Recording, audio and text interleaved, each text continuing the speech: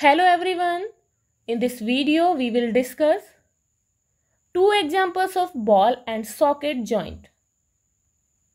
Let's start.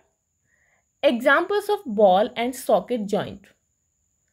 First one is hip joint, where the rounded head of the femur, can say ball, rests in the cup-like acetabulum, can say socket of the pelvis. Second one is shoulder joint, where the rounded head of the humerus, can say ball, rests in the cup-like glenoid fossa, can say socket of the shoulder blade.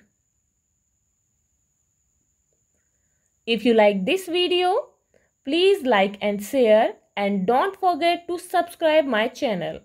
Thank you.